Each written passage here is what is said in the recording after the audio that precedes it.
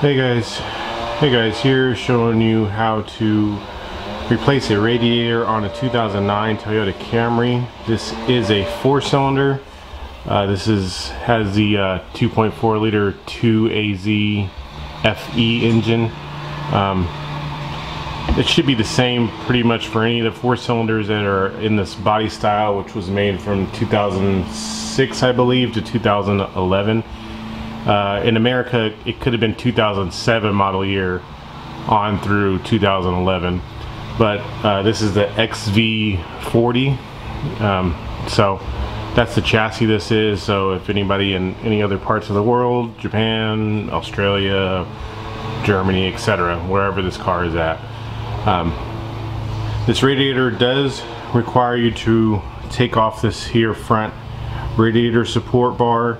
That's where you'll be able to gain access to the radiator. I've seen a lot of people actually take the entire bumper off. I don't know why. I mean, I suppose you could if you really wanted to have that much more room, but it is completely possible to do this without removing the radiator, or excuse me, without removing the bumper. The only parts that are probably going to be hard to get at are the two screws that hold on the condenser. You can see there's one right there, and I can only see this because the grill that goes in this portion here is not here, but usually you would not be able to see those screws. But that screw there and the other screw on the other side will be the difficult ones to get out if you don't have the bumper off. But like I said, once you take off the plastic on the bottom, you can just reach around and get those without an issue. You can't really see them from here up top, but they're down there as well. But yeah, I'm not going to take the bumper off, and I don't recommend that you guys do either unless you really want to. So the first thing we need to do is jack up the car, get it on jack stands, and then we can go on ahead, go down there in the bottom and remove the splash shield. Okay, so when you got the car jacked up and you're underneath the car, the main thing we need to get off is this plastic shield, splash shield. It runs the entire front length of the car. You'll see that it's held on by various 10mm screws. There's like one right here and one right here. There's one also right here. And then there's usually 3 that are going to be right in front of the tires. So 3 on the left side, 3 on the right side.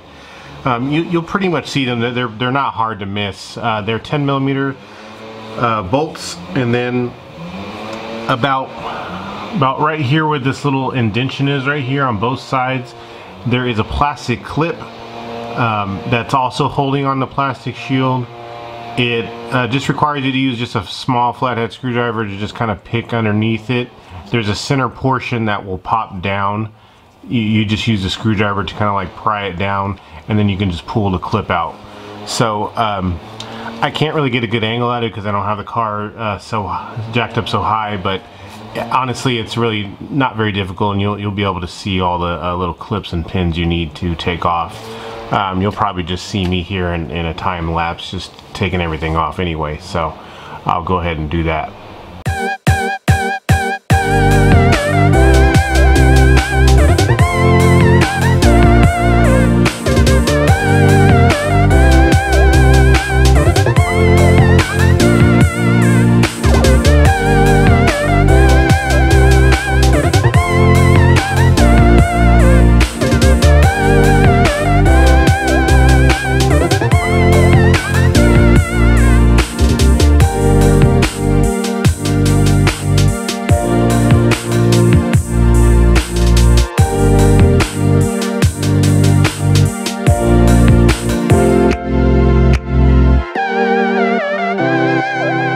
Okay, now we got all of the clips off the bottom.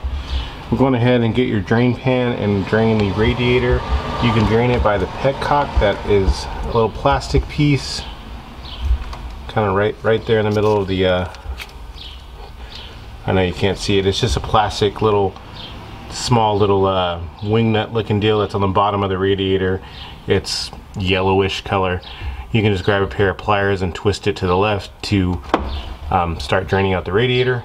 You don't have to pull it all the way out, just enough, and then Also, going ahead and crack this open, that way it allows it to drain a little faster. So I'll go ahead and do that now.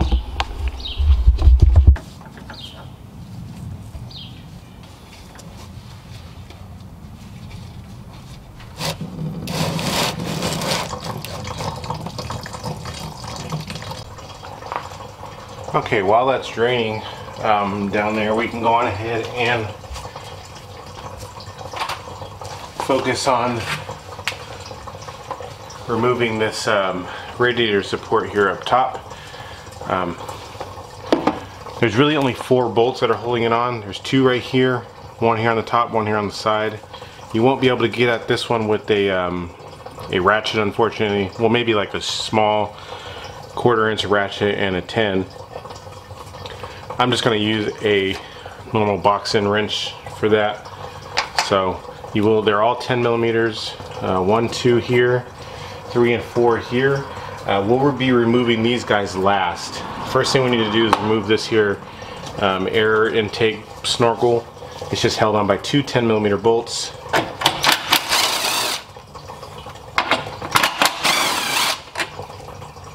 I do recommend that you get a magnet if you don't have a magnet, because you might drop these by accident. Once these are removed, just go ahead and just pull this straight off like that. It's a piece of cake.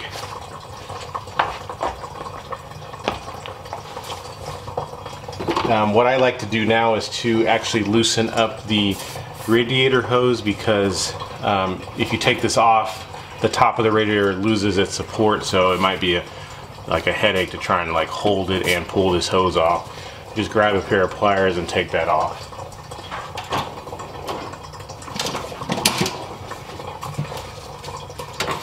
It doesn't really matter which side you remove, but since we're removing the radiator, I'm just going to remove this side because that makes the most sense.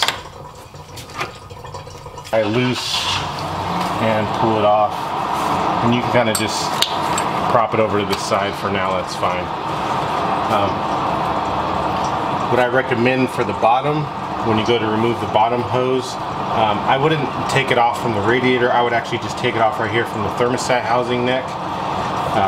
It just makes it easier. It's easier to get to this one than the bottom one. And then once the radiator's out, you can just swap that hose over to the new one. We can go on ahead and loosen up this here overflow hose. Just kind of grab it gently. Don't squeeze it, and just twist it a little bit, and it just should pull straight off like that. You can just set this to the side as well. Okay, so now the next thing we want to do is, if you loosen these up and you try and pull it off, it's not going to happen. There are 2 horns right here that are going to be holding you up from taking it out. I've already loosened up and removed one of them. It's a 12 millimeter bolt right here. There's one on this side, there's one on this side. This is where you also have to be careful.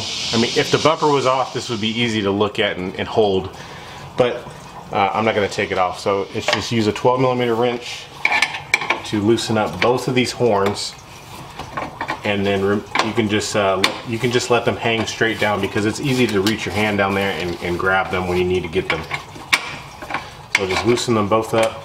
I mean, you're welcome to zip tie them up if you want, but I'm just gonna let them hang there.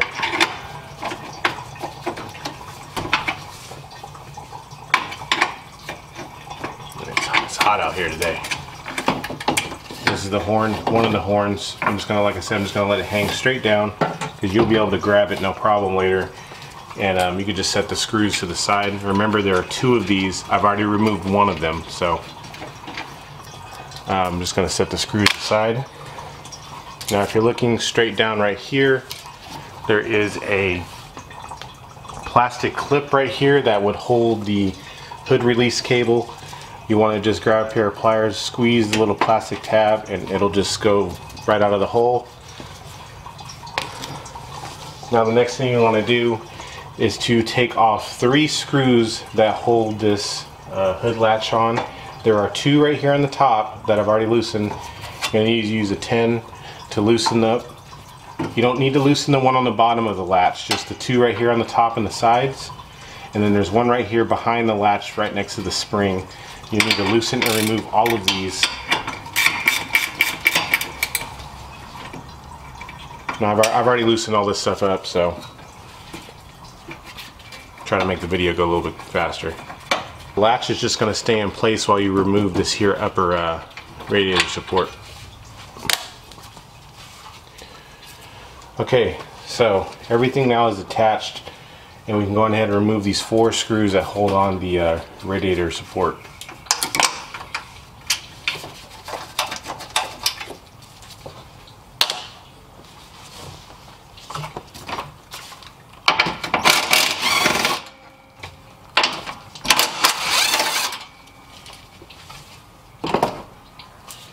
Just like so. Now this whole thing will kind of lift up. You'll have to maneuver it around the plastic pieces, but you see the radiator is now pretty much free. We'll just have to disconnect the fans and the front condenser. Be careful when we get to that point. You know, I'll tell you again, you don't want to damage this condenser in the front, because if you puncture a hole in it, you're going to leak all your Freon out for your AC, then your AC is not going to work. So do be careful when we get to messing around with the condenser so you don't damage it. You could just set this radiator support down to the side.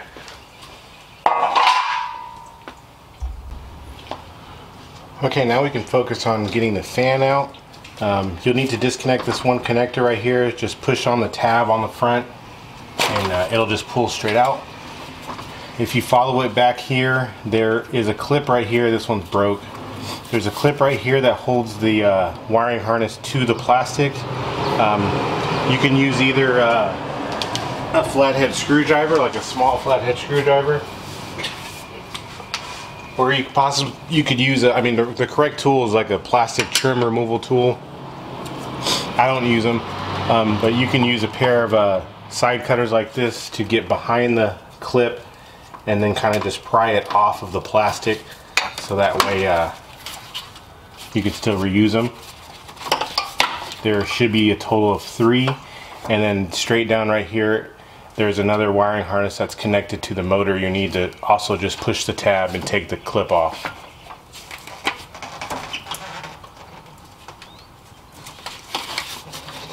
It's pretty straightforward.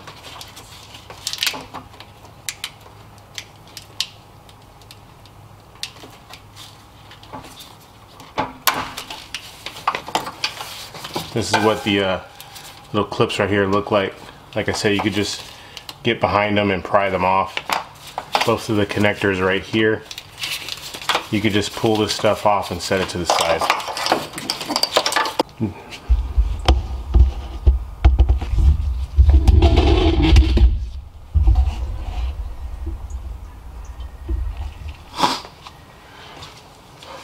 Okay, now it's time to remove the radiator, or excuse me, remove the fan assembly. There's these little clips right here, these tabs. You kind of just push them in and slide the fan assembly off just like that. There's 3 of them, one here, one in the middle, and one on the very side over here. And then you can gently maneuver push the fan away, and it just sits in clips in the bottom. So just gently, you're gonna have to like maneuver it around the radiator hose and whatnot.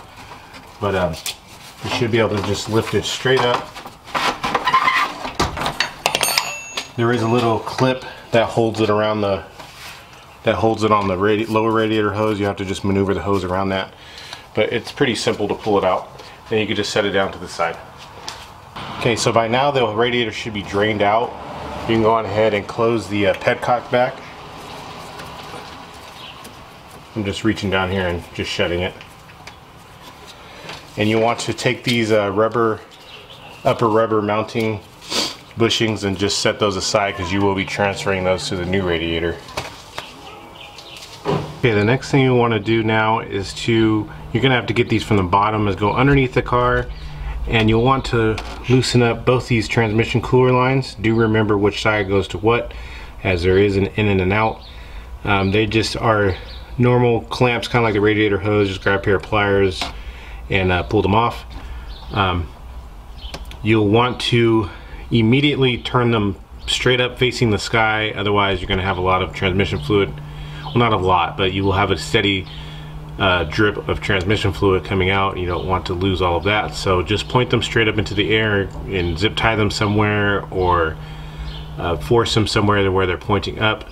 And also you'll have some transmission fluid that wants to come out of the bottom of the radiator as well, so that's why I have a drain pan down here, so it will catch whatever comes out.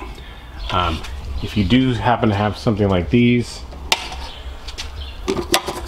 I'll grab 2 of them out. If you do have something like these are hose clamps. They pinch the line so nothing comes out without damaging them, because they're just made out of plastic. I will be using these to stop the fluid from coming out, but not everybody has these, so that's why I say to just take it and point it straight up into the air. If you want to grab some of these, they're usually like $5 or $6 for a set of 3. You can buy, you know, 2 sets of them, so you'll have 2 small ones. They come small, medium, and large ones. I don't know where my large ones are at the moment, but I do have them. But yeah, so if you have these, then go by all means use these. If you don't, then that's fine. Just point them straight up into the air so they don't leak everywhere. So I'm gonna go ahead and get those off now.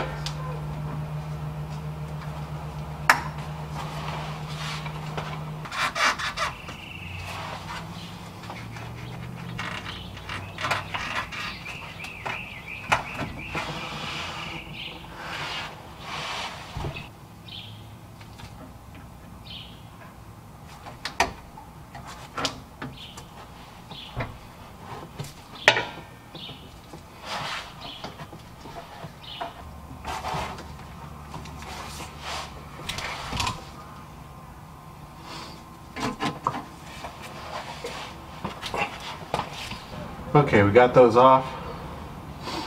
What I suggest is going into your new radiator. It will usually come with caps that will block these off. So grab the caps off the new radiator and just stick them over these for now. They won't stop the fluid completely, but it'll help a little bit. Just keep your drain pan under here just in case. Okay, so we got those transmission lines off. The next thing you should do is take the hose. Like I said, I would take it from here, from the thermostat housing. Take this lower radiator hose off. Just one side. You can take this side off, and then I'm gonna lift everything off, and I'll transfer the hose when I'm done. Or you're more than welcome to get the clamp down there at the bottom and take that out as well. It's entirely up to you. I'm gonna go ahead and just remove this and release this one now. Okay, I got that hose off and loose. So the only thing that's holding in the radiator, like I said, is the condenser bolts. There's one here, and there's one right down there on the bottom, and the other one is right down there on the bottom as well. The ones that I showed you through the grill initially. The 2 top ones are really easy to get to. Just use a ratchet or whatever you want. If you don't have a wrench and you need to use a socket, there is a little bit of room where you can lift this up just enough to get to the enough access to the bolts at the bottom. But like I said, these hard lines over here, these metal ones, you don't want to damage them, you don't want to crack them, you don't want to bend them. Otherwise you will not have working AC, because you could potentially crack it and all the freon comes out. So yeah, I'm gonna go ahead and remove these 4 screws now. After you do that, the radiator is free to pretty much, you know, push towards the engine a little bit and then just lift it up off of its little rubber mounting tabs on the bottom.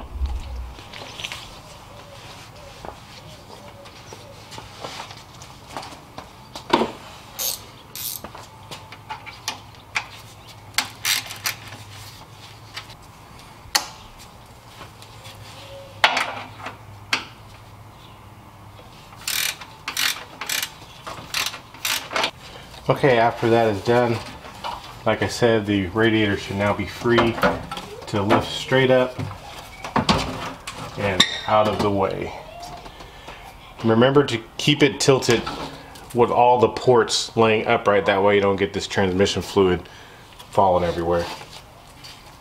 These little rubber guys were on the bottom of that old radiator, so don't forget to take them off and transfer them to your new radiator as well. I actually just like to stick them back down in the frame.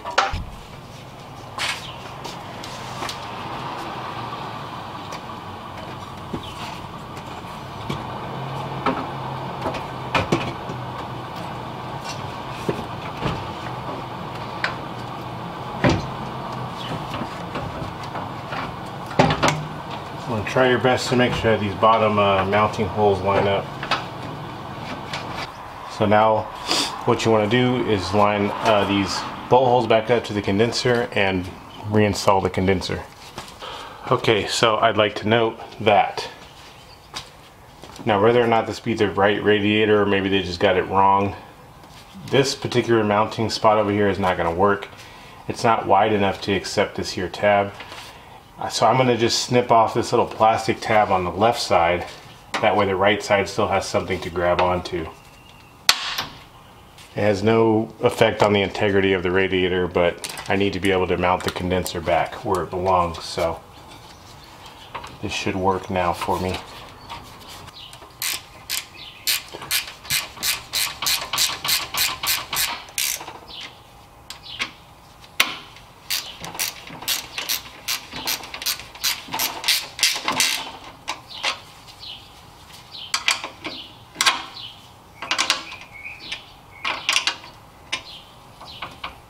Like so. Two top ones are done. We'll go ahead and line up the bottom ones and we should be done. Okay, I got the condenser back reattached, so everything's ready. You can go on ahead now and reattach the transmission cooler lines. I'm not going to show you how to do that. You just slip the hoses back on the same ports and then just move the clamps where they need to be. It's pretty straightforward, so I'm going to go ahead and do that now. Okay, I got the two transmission cooler lines back on. Next thing you'll want to do is to slide the radiator fan assembly into place. There are two tabs on the bottom of this, here and here, that slide down onto two slots on the radiator.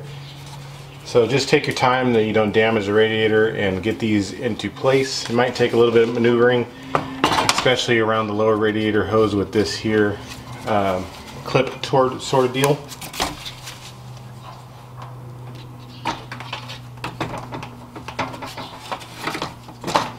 Alright, once you're confident you got that into place, remember the top just snaps straight into place over these here clips, just like so. And you can go on ahead and grab the wiring harness from the side over here and reattach everything back to where it came from.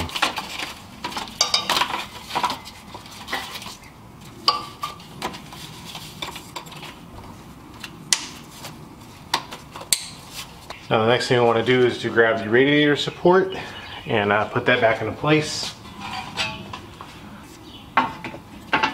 Now if it makes it easier for you, what I would like to do is to snap this here connector into place for the hood release cable now, so because it'll be hard to grab it later.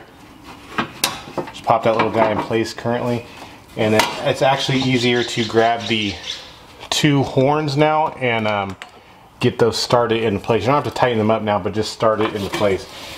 So you reach down and grab them, and then you can just mount them back into place now. That way you're not trying to fight with no room later on.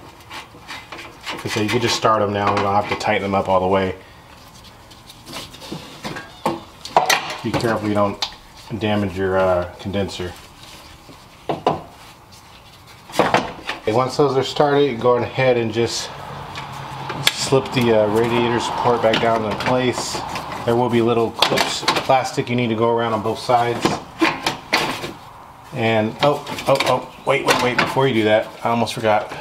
the rubber bushings that go on top of the radiator need to be put on. That's my bad. And you'll have to pretty much push the radiator into place so it lines up in these holes while setting down the radiator support bar. Okay, that side's on. Okay, both sides are on now. Double check that your hood latch lines up correctly, and it does. So we can go on ahead and put the 4 screws into the radiator support now. Get all 4 of them in first before you start tightening stuff up. That way you know everything is lined up. Get them all up.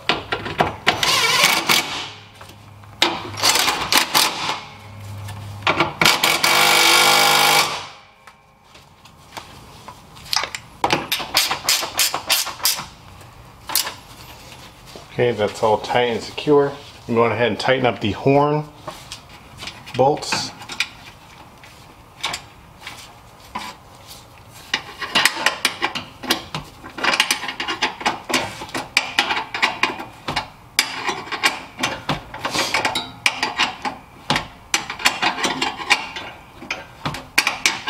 You can go on ahead and reinstall the upper radiator hose. Just remove whatever cap that's on the current hose and just grab the hose and put it back on. To reconnect the overflow hose.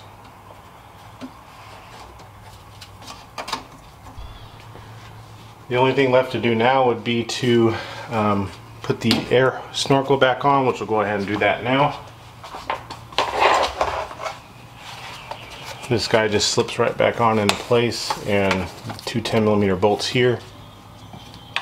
Then you want to just go on ahead and go down to the bottom and just reinstall the plastic shield back into place. That's pretty self-explanatory as well. Just the clips and the 10mm to get it back on. Other than that, everything else should be good and ready to go. You just fill it up with coolant. Fill this all the way up until it gets full completely. You might have to squeeze a lower radiator hose, upper radiator hose, just to get some air out, and just fill this up until it's all the way at the top. Go on ahead and fill this reservoir up until the there should be like a max line that should be on there. I can't really see where the max line is at, but there should be one on there. Go inside, start the car up, turn the heater all the way to max hot, and turn the fan speed to about medium. Don't turn the AC on, just heat. And just let the car run. You'll come back out here. This will probably most likely be getting drawn into the system, so just top this off as needed. Leave the cap off, top it off as needed, run it for about 5 or 10 minutes or so with the cap off, and at that point you can put the cap back on, close the overflow back up, and then just let it run until you get good heat out of the heater. You just want to get it to heat cycle once, make sure the fans come on and all that good stuff. So yeah, if this is your first time here, I appreciate you stopping by. I try to make videos, I try to make videos every week. Sometimes I've been real busy lately, so I haven't been able to put them out as fast as I'd like. But yeah, thanks for sticking with me, and I appreciate your guys' support. If you have any comments or questions, just ask them in the comment section below, and yeah, I'll see you guys next time.